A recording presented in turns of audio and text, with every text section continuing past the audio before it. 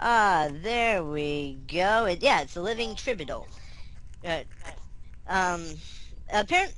What basically the living tribidal is basically he's God, and and ba- and yeah, I mean he can do anything you can possibly think of. He can do it. Snap his finger. Not even a snap of his finger with a thought. He can do anything.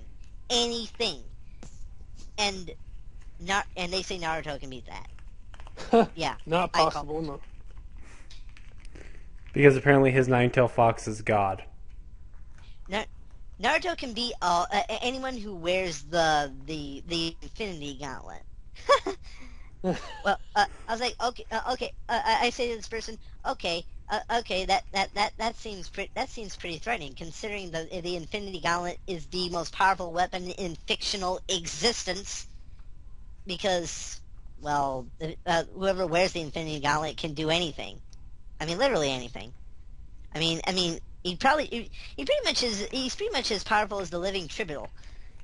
And what? So I asked him, what does Naruto got? Naruto got the will of fire. I'm like, what the fuck does that mean? What the fuck does that even mean? The Will of Uh, Fire? yeah, the will of fire. The hell is that? I don't know. I don't know what the fucking will of fire is. That's supposed to mean anything? That's like to me that is nothing more than just words that Mickey would say to Rocky. That Mickey or Rocky's friend would say to Rocky. You have to possess the eye of the tiger. Oh yeah, Yeah. the will of fire. Yeah, fuck you. That cannot beat the Infinity Gauntlet. Yeah. Anyways, do you guys want to wrap this up? Sure.